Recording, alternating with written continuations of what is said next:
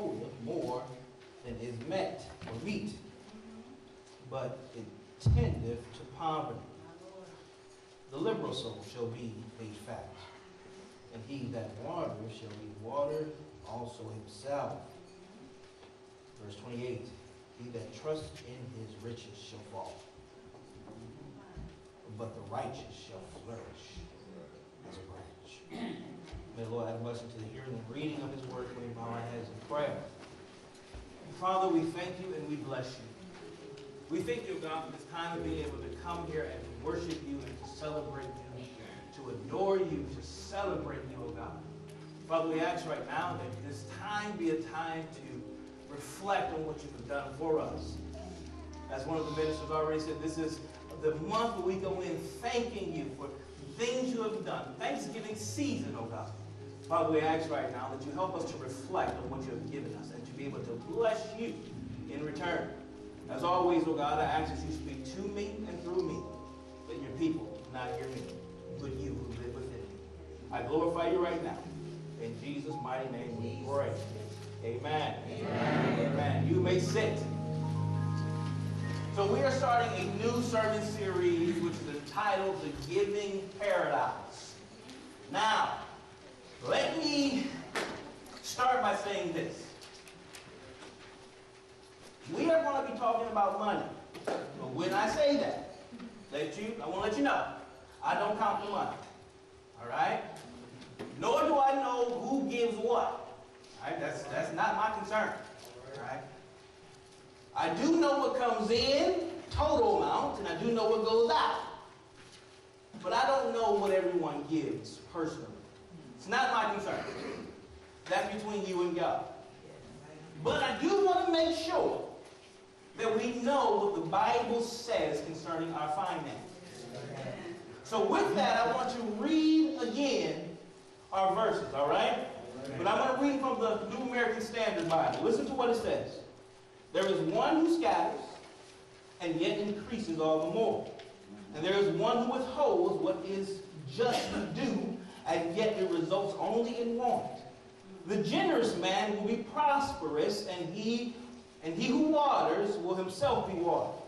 He who trusts in his riches will fall, but the righteous will flourish like a green leaf. Now I want us to understand what it means to give. I want us to understand what it means to be able to do what God says for us to do concerning our finances. Now understand, the word paradox means that you have two words or two different statements that seem like they contradict each other until you look a little further.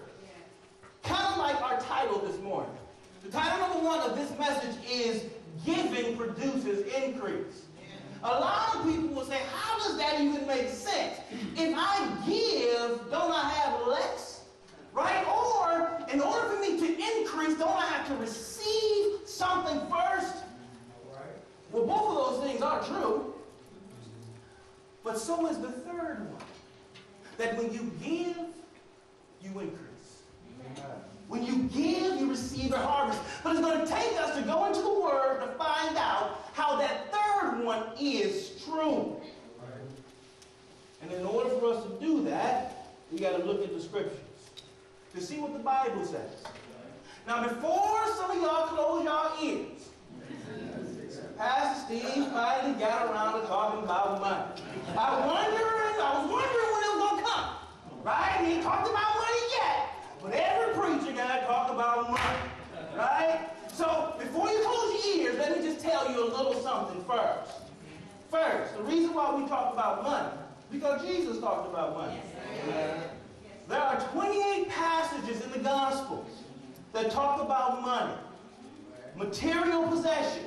Now understand now, 11 out of the 39 parables of Jesus is Jesus dealing with money or material resources. So that's like every fourth Sunday, Jesus get up and say, you know what, we're going to talk about money today.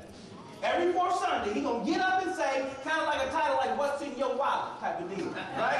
What are you doing with what I gave you? And probably just for, to make sure we get it, like every fifth Sunday, he'll come back up and say, you know what, let's talk about money again. All because because he wants us to understand how God views money. Now understand that. The only thing that God, Jesus, God the Son, talked about more than money was the kingdom of God. Now let's put that in perspective now.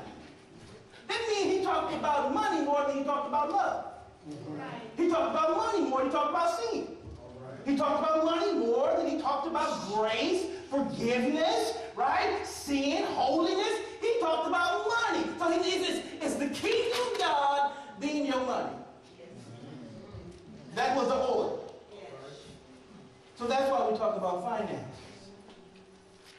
Basically, if God deems it that important to talk about, then we should deem it that important to talk about as well.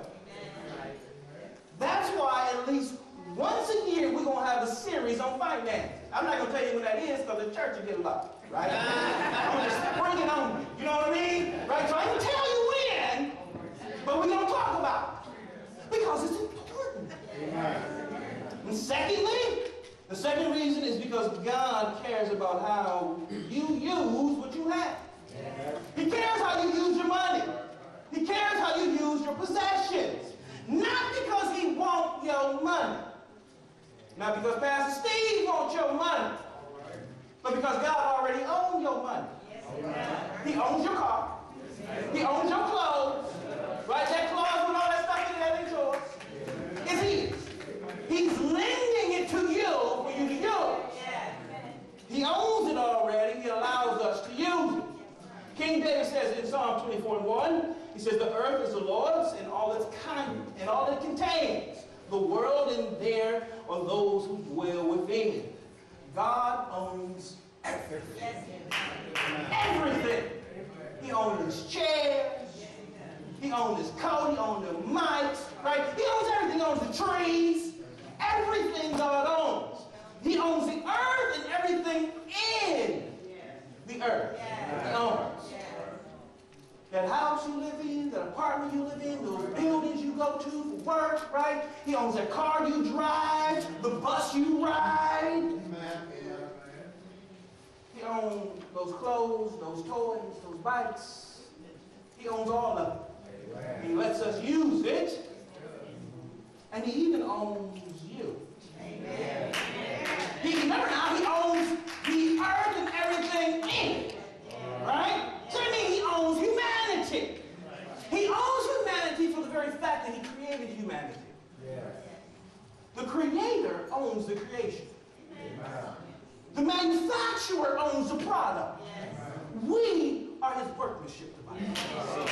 We are fashioned by his hands. We are made by him. And from the very fact that he created us means he owns us. And not only does he own us, he also purchased us. The Bible says in 1 Corinthians 6:20, for you have been bought with a price. Therefore glorify God with your body. Jesus paid for you with his blood, his death, and his resurrection. You don't own you.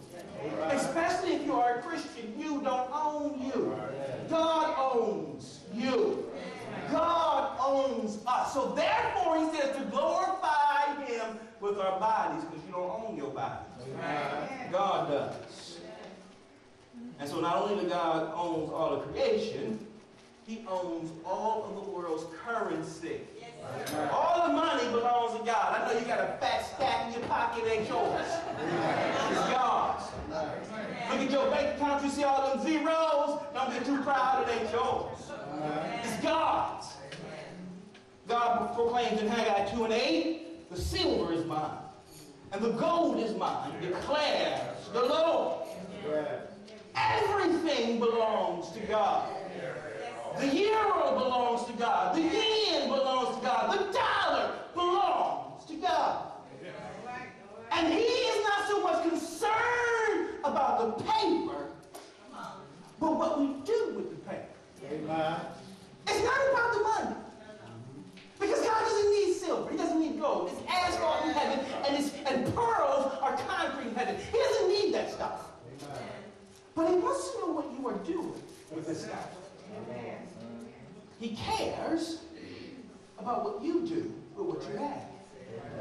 Because what you do with it shows who you believe in. What you do with it shows who you're trusting in. It shows who your God is. That is why money matters. The way you use it matters because it shows your heart. And your heart shows who you worship. So it's not so much God is concerned about the money. He cares less about the money. He cares where your heart lies. He cares where your love lies. He cares where your allegiance lies. So he looks at how we spend our money and he says, oh, he ain't serving me. He don't love me. Or he's all about me because I can trace it when I look at his check register. I can trace it when I look at what he's doing with what I've given him. And you know, there's many believers, many Christians, who come to church every Sunday. They won't miss a Sunday. Please don't miss a Sunday, right? They won't miss a Sunday. And they come in. I mean, and they worship the Lord. I mean, they giving it to me. They singing, they dancing, they jumping, they love Jesus. Then when they walk out, they're like, yeah, I'm about to go and buy what I want. So they worship him with their lips. They worship him with their presence. But with their wallets, they worship themselves. With their wallets, they worship their keys. With their wallets, they worship their lust. With their wallets, they worship their stomachs. With their wallet, they worship all kinds of stuff other than God. Jesus says in Matthew 6:21, where your treasure is, there your heart will also be. So wherever you place your treasure, your money, your resources, shows where your heart is. Amen. And for a lot of us, our heart is right there in that driveway. Relaxing. Ain't she pretty? A lot of us, we pulling up to our house. Ooh, ain't that pretty? Putting all your money in what will burn away. Putting all your money in what will not last. Right? You putting all of that. You go into the mirror like, ooh, ain't he cute? Right? Got on nice shoes. Woo! Right? Got your hair done. Did right.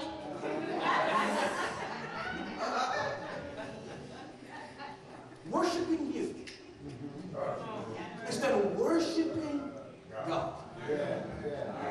So remember now, worship is not about where you are or your money. God is not concerned about the money itself, right? What you do with the money. Because what you do with the money determines what you love. Amen. What you do with the money determines who you worship. And so whatever God gives us, we're supposed to be good stewards over it. And a steward is nothing more than a manager. Right? Like if you're a manager at your job, you don't own the job. You don't own the business. Right? You are a manager. You make sure things are working properly in the business. The same thing applies to your finances. You're a manager over it. You do not own it. Remember Haggai 2:8, God owns it. He gives it to you. He gives it to me. And he wants us to be good stewards over it, good managers over it. 1 Peter 4:10 reminds us, as each one has received a special gift, employ it in serving one another as good stewards of the manifold grace of God. God gives it, be a good steward over it. Everyone is a steward. Every single person in here is a steward over God's resources. The question is not, am I a steward? Because you are. The question is, am I a good steward or a wicked steward? That's the question. The question is not, will I steward? The question will be, how will I steward? Will I steward it for God? Or will I steward it for me? A wicked steward handles money opposite to what the Bible says. The Bible says to pay your bills, not go out and eat all the time. The Bible says to save for your future, not to spend it on toys all the time. The Bible says to give, and you shall receive. Right? A good steward follows what the Bible says and applies it to their habits, applies it to their life. Why? Because we want to glorify God with all we have. And one thing a good steward does is they are generous. They are generous with what God has given them because they understand it's not theirs. See, when I come to take something from you and you think it's yours, you think I stole from you. But if it ain't yours, I didn't steal from you. It ain't yours. And because they are generous, God gives them more. If you are good over what you have, God will give you more to deal with. If you can't handle $5, why would he give you $500? You will blow it. And then get mad at him because you blow it. Or blew it. That wasn't correct English, but you got the point, right? Right? If God gives you this a little bit, you got to handle this little bit first before he gives you more. Why give you a promotion if you can't handle the job you have? Verse 24 and 25, our text. It speaks about being generous. Listen to what it says. This is the King James Version, which I read. It says, there is that scattereth and yet increaseth, and there is that withholdeth more than is meet, but it tendeth to poverty. The proverb is showing us the concept of farming, of sowing and reaping. When you sow, you reap. When you scatter, you being generous with your seed as a farmer. So you can't farm and only put out one seed. You ain't going to get no harvest. But when you're generous with the seed you've been given, the Bible tells us that an increase will come. Harvest will come. Why? Because you were generous with your seed.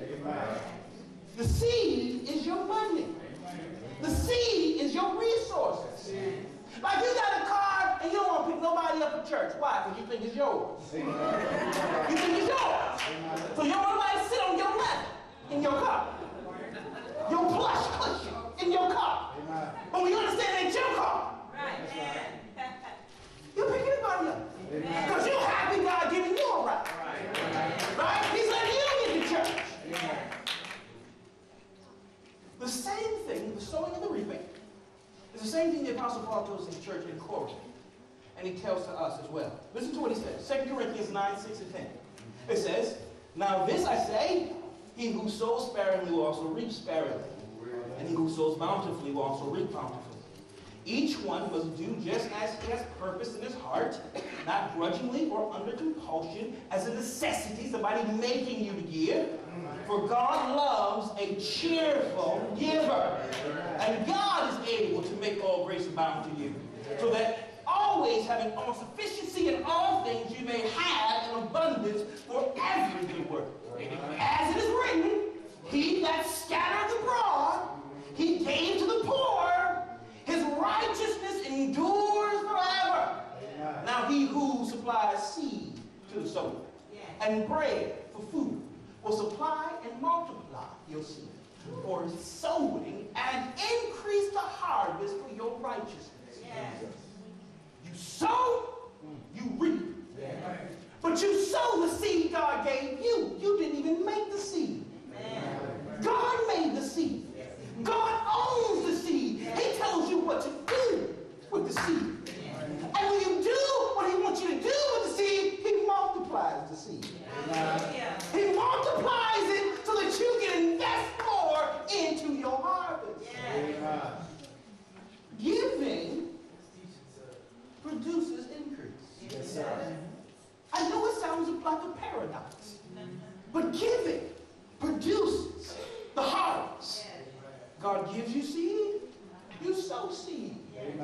And then God multiplies your seed so that you can have more seed. So that you can be able then to have a harvest. So that you can take care of your responsibilities. All your money ain't supposed to be given in tithes and offerings. Right? And I know some preachers just cut me off. Right? But all your money, do not go to tithes and offerings. You got to pay your bills. You got to save for retirement. You got to take a vacation with your kids. They're mad at you already. Right? You got to eat. So you don't take all your money and give in tithes and offering, but you do give tithes and offering.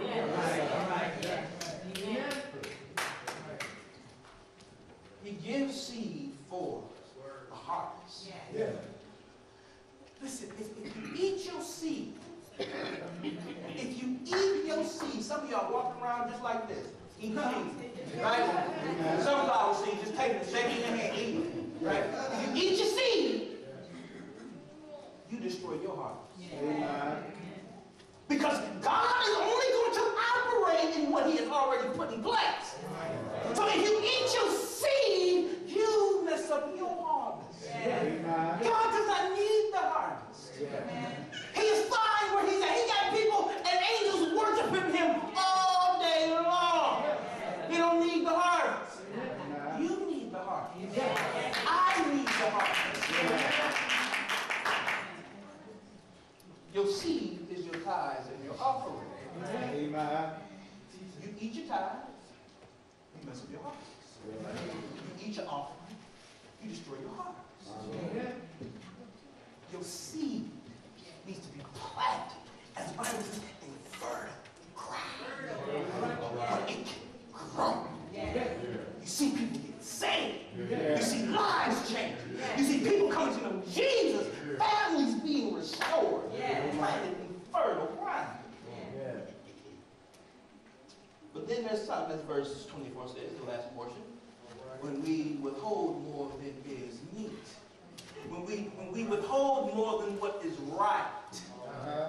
More than what is justly due to us. It tends or it leads or it moves toward poverty. Towards wanting. Towards lack.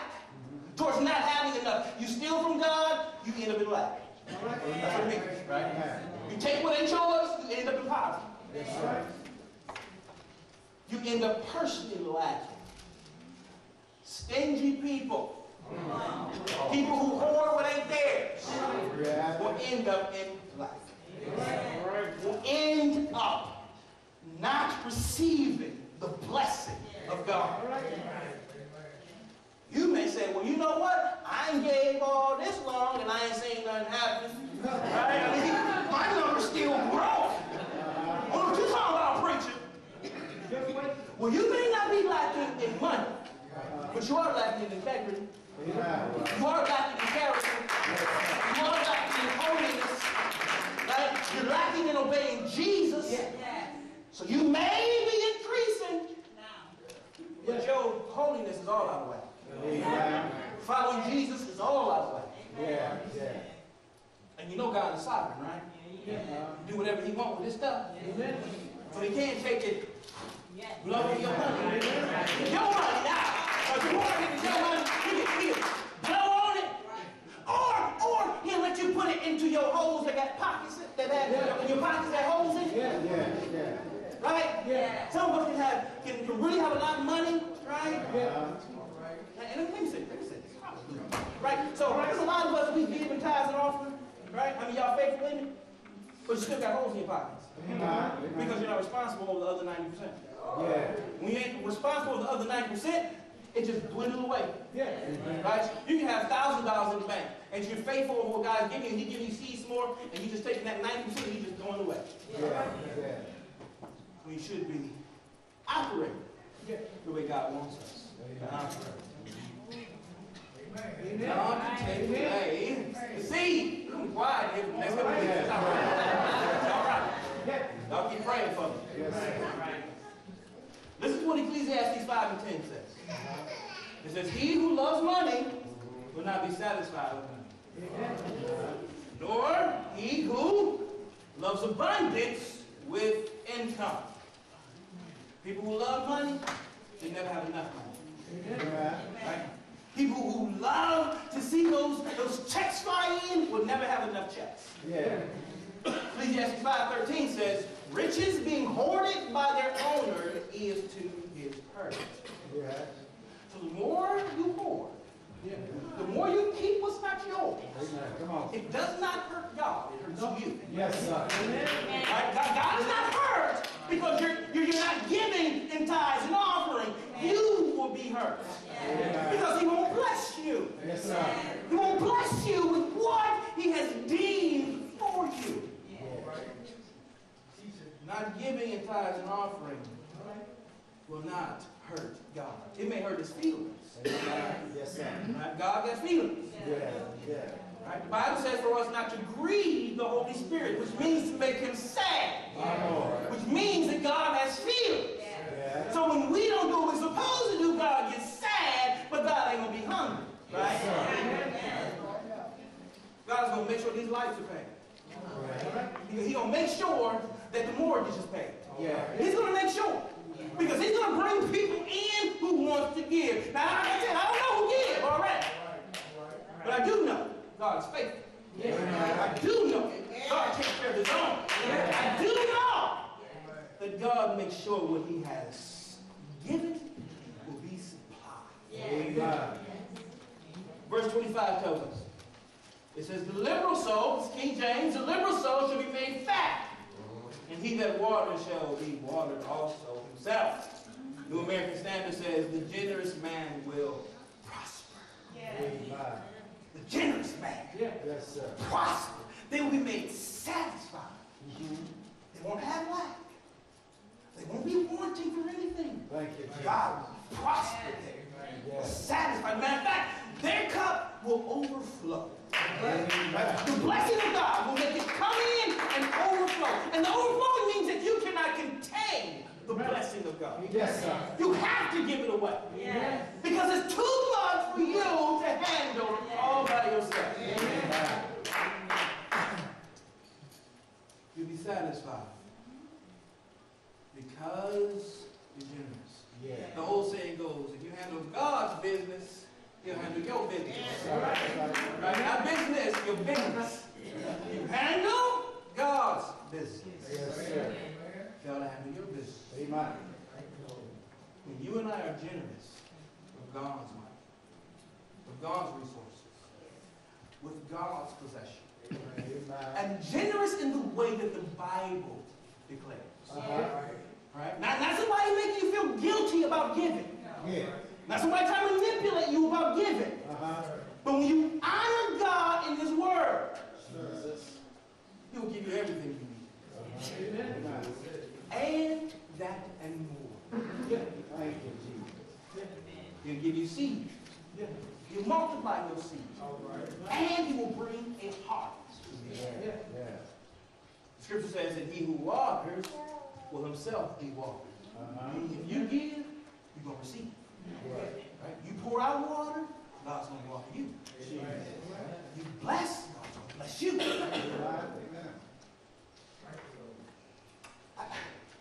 My job is never to manipulate people to give.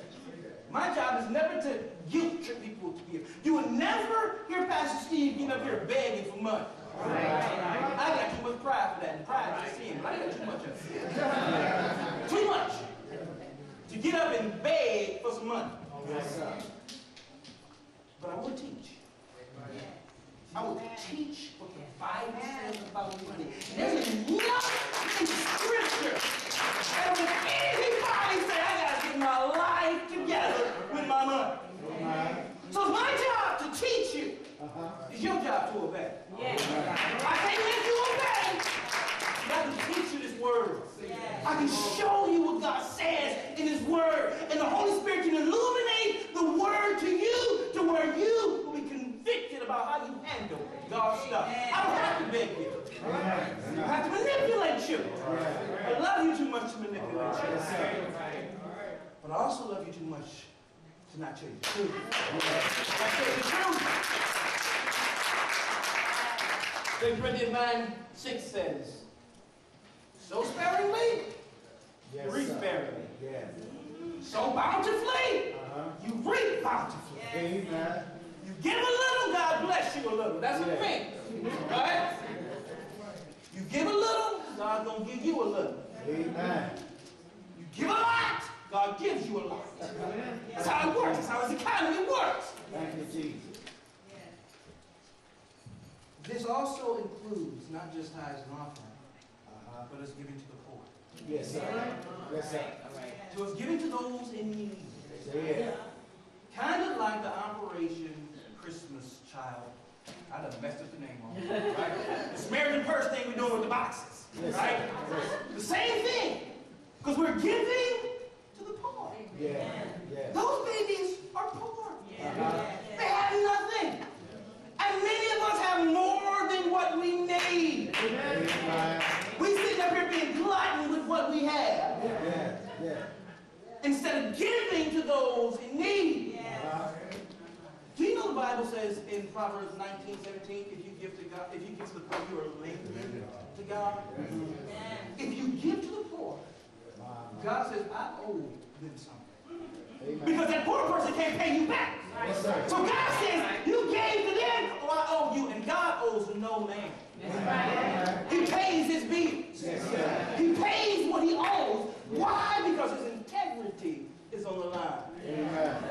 You give to the poor, God blesses you in return. Yeah. Yeah. Yeah. Giving to God is to give the way God has designed. Amen. The way He has taught us in His Word, Mhm. that is how we are to give and handle our resources. Thank you, Jesus. Our last verse, verse 28 that we read, it says, he who trusts in his riches will fall, Amen. but the righteous will flourish. Thank you, Jesus. You trust Mhm. in your money, Yes. you will fall. Amen.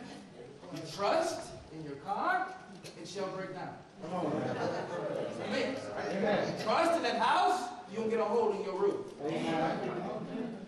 or your foundation. Yeah. Right? Something's going to happen to what you own, Come on. and it will make you fall. Yes, sir. Right?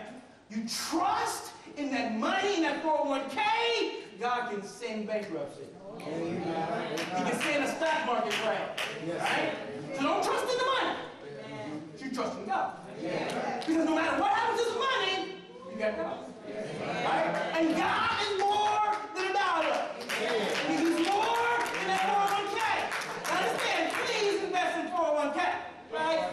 Say if you're retired. Yeah. Don't trust in the 401k. Amen.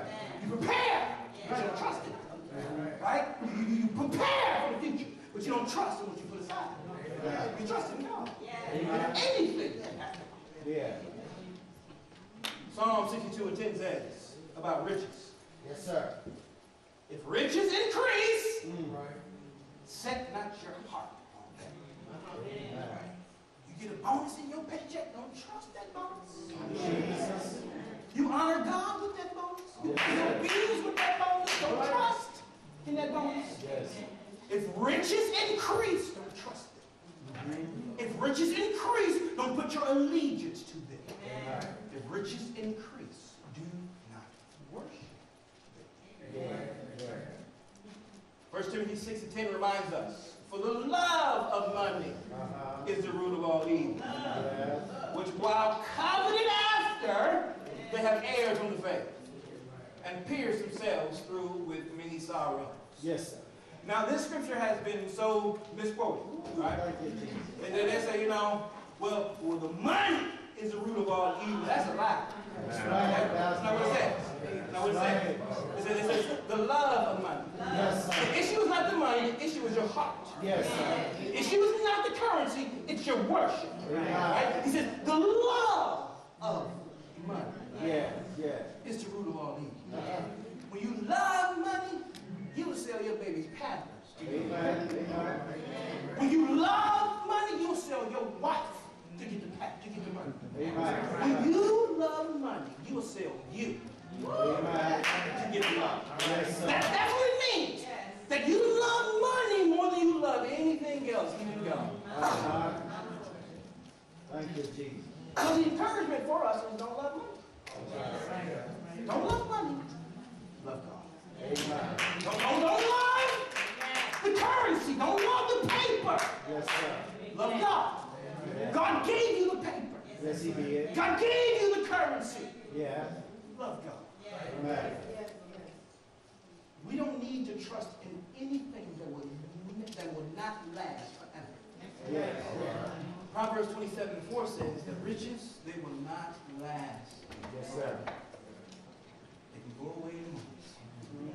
You're on the top of the world today. Yeah. Yeah. Tuesday, flat break. Thank God. But if you got God, Yes, sir. you can start over. Amen. Amen. If that God is your money, you go jump off the cliff. If you got God, you can get up and say, let's start this thing again. Yeah. We can rebuild. We can make him better. We can make him stronger. Yes, Right? Mr. Bonnie, man, y'all don't know nothing about this. Right? So, trust in that which is eternal. Amen. Amen. 1 Timothy 6:17 says, charge them that are rich in this world, that they be not high-minded, Hallelujah. nor trust in uncertain riches, but in the living God, which giveth us richly all things to enjoy. Yeah. Yeah. Some of y'all just clocked out. Pastor Steve, Yes, sir. thank God you ain't talking about me. Right? 'Cause I ain't rich. Right? That's Jay-Z. He rich. Right? LeBron James, he rich. Right? But me, I ain't rich. So that scripture don't apply to me. If you live in America, you're rich. As a matter of fact, if you make over $30,000 a year, Amen. you are in the 10% highest bracket of wealth in America, in the world. Right? In the world. You make over $30,000. Yes, sir. You are the highest wage owners in the world because you live in America. People are in Africa making 50 cents a day. You can blame because you don't have enough to go to the game. But you got enough to eat. You got water. You can take your kids to the park. You can do all that kind of stuff. But you can blame. Yes, sir. There's people who can barely eat rice. Rice, well, instead of it being $1.50, it's $10 a box. Over in another country. Jesus. Don't trust the money. That's right. That's right. Trust God. Amen. Don't trust the currency. Yeah. Trust God.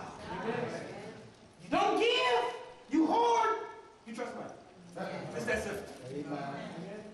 You don't give, you don't obey God, you trust in your money. Amen. You obey God, you give, you're generous, you obey God as His Word declares, you trust God. It's that simple.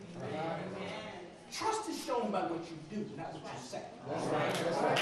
A lot of us, we say we trust God. To the bill man call, we don't trust God. A lot of us trust God. Till things go wrong. And it shows we don't trust God.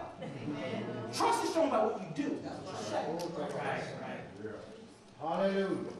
As a matter of fact, God says over in Proverbs 11:4, it says, riches profit not in the day of wrath, but righteousness delivers from death.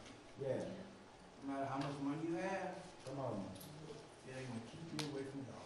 Amen. No matter how much you put a shield around you because of all your money. Anything happen, you got more than enough money to take care of it. You can do all that until it's time for judgment. Come on. And that money will count for nothing. Amen. Because it can't keep you from God's judgment. Amen. And the only thing that's going to keep you from God's judgment is the righteousness. Yeah. You being right with God. Amen. Zephaniah 1:18 says, neither their silver nor their gold shall be able to deliver them in the day of the Lord's wrath. So when it comes down to it, no matter how much money you hold, how much money you hoard, how much money that you keep that's not yours, Yeah. you can't hide from God. God's judgment will come after you. Amen. And no matter how much money you have already given, right? Because a lot of us, we pride ourselves on how much we give. Not how less we give, how much we give. Right. Yeah. Last time I looked at the offering, I gave the biggest check. Hallelujah. Last time I looked at the tithes and offering, I gave the biggest amount. Come on now. That ain't going to work either. Yes, sir. Because that right there is you saying that you're going to buy your way into heaven, and God don't care about your money. You cannot buy your way into heaven. Yes, sir.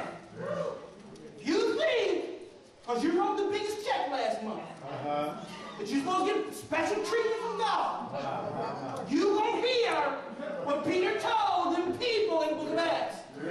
Let money perish with you. That's right. Because thou hast thought that the gift of God may be purchased with money. Yeah. You don't have enough money to pay for salvation. You don't have enough money to get to those pearly gates. Amen. Matter of fact, it's already been paid for anyway. Yeah. Jesus paid for it. He paid for your salvation. Yeah. He paid for your life. Yes, sir. Remember, you're bought with a price. You don't need to buy it. You just need to receive it. Amen. You just need to receive what he's already done. Amen. By repenting, believing in his gospel, and confessing him as your Lord. Yes. Receive his salvation. Yes, sir. It's not about money. It's about your worship. Thank you, Jesus. It's about your life. Thank you, Lord. And God wants your life. Amen. Amen. He wants you.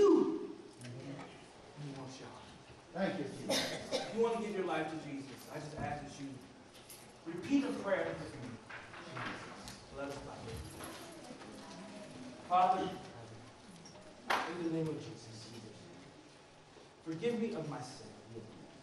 Father, I believe you sent Jesus. I believe you died on the cross. I believe you came into life 3 days later. Jesus, come into my heart, and I make you Lord and Savior. Now, Father, I pray for everyone under the sound of my voice. I pray, oh God, that you help us understand that everything we have is yours. You have given us the privilege. You've given us the privilege to be able to manage it and to steward it for your glory. Help us to walk according to your word.